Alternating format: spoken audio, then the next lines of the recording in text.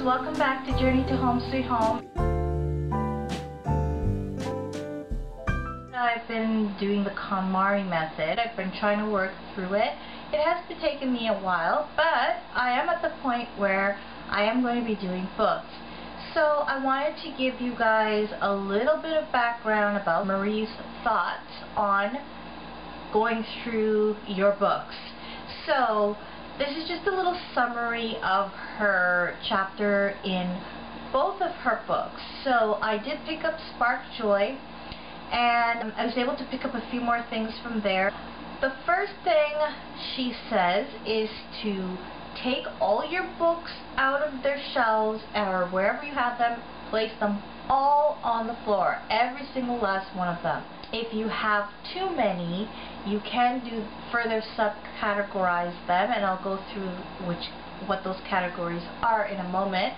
But she wants you, if it's possible, to go through all of them all at once, put them on the floor and go through all of them all at once, just so you can just see the sheer volume. As with the clothing, you really do get to see and get a really good idea of how much you actually do have.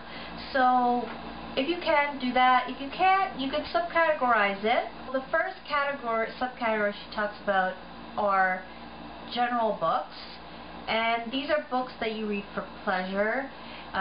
They can include series in them as well. What you do with those is that instead of going through each one in the series, you can just hold all of them in your hand. If you don't have that many, you can hold all of them and just see if it sparks joy. And if you have too many, you can just pick up the first volume that you have of that series and then decide if that gives you joy. So you don't need to go through each one of them in your series. Those are just for books that are series or comics, but other books you will have to hold them individually. Okay, the second subcategory she mentions are practical books, such as reference books and cookbooks. Reference books, she says, should be discarded because if you've already read it, the information is already inside your head, whether you know it or not. So she says just discard it, and what will end up happening is you'll find that, according to her, you'll find that the equivalent of new information will come your way, and it will come your way just at a time when you need it. Now the third category she mentions are visual books. So these can be photo books, magazines, catalogs, anything with a lot of photographs. And she says the thing with this category is it's very easy to get distracted because there's so many pictures. So she, as with all the books, do not open them. Only keep the ones that you wouldn't even contemplate getting rid of. It's just not even a thought in your head that you're going to get rid of it or that you should get rid of it. Keep those ones only. For magazines, she recommends limiting them. So if it's 6 issues or 6 months of issues, limited to that.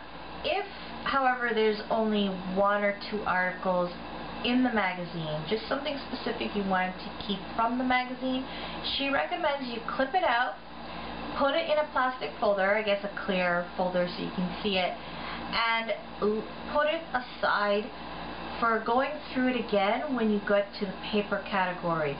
So once we get to the paper category, we're going to go through it again because she says, and this makes sense to me, we often clip things out and then when we never look at it, and then we also, when we do look at it, we wonder why we clipped it out. Sometimes it's not relevant anymore. So she recommends we do that. For each book, like I said, she says to hold each book and see if it gives you a thrill. If it doesn't, you probably won't read it again. I know we sometimes fall into the trap of keeping books for our kids, especially the books that we've had as we were kids. So just, this is just my own thought now, but just be cautious of that, because your kids' interests may be different from your own, and the books that you read as a child may not be the books that they are particularly interested in reading. So I'll be looking for that when I go through my books and trying to get rid of it. If it's not a classic, if it's not something that really sparks joy for me, I will get rid of it. And if my children want to read it again, well, we always have the library or the bookstore. So for the books, do not open them. She is very adamant about not opening them, because you do get distracted, and it really distracts from the process of seeing whether this sparks joy or not for you. So the next point she makes is half-read books or unread books. She says just discard those. If you've had them for a while and you haven't read them, then the book's purpose was to show you that you didn't really need that book, according to Marie Kondo.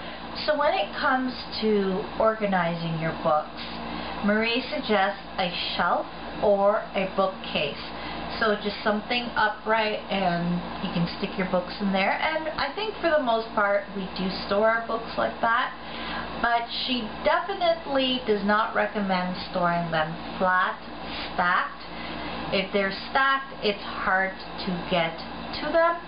But also, I think you're putting weight on the ones at the bottom. So books for a specific use can be stored where they're used. For example, cookbooks can be stored with cookbooks. Okay, if you have, you run a business and you have an accounting books to kind of explain how to, use your computer software or something like that, then store it there in your office. Now the next thing she wants to remind us of in her book is that be mindful of the books that you keep, because they are what you will become. So she recommends keeping books that reflect the lifestyle that you want to live. And I hope that if you're going through the method, this video has helped you or inspires you to start and go through your books, or go start from the beginning and go through your clothing. And I will now be going through our books, and I will be subcategorizing them. I expect though that it should go a little bit quicker, because there aren't as many categories as the clothing category, but we shall see. So stick with me. I hope you guys enjoyed this video. I hope you're having a great day. If you did like the video, please consider subscribing, and until next time, be well on your journey to home sweet home. Bye guys.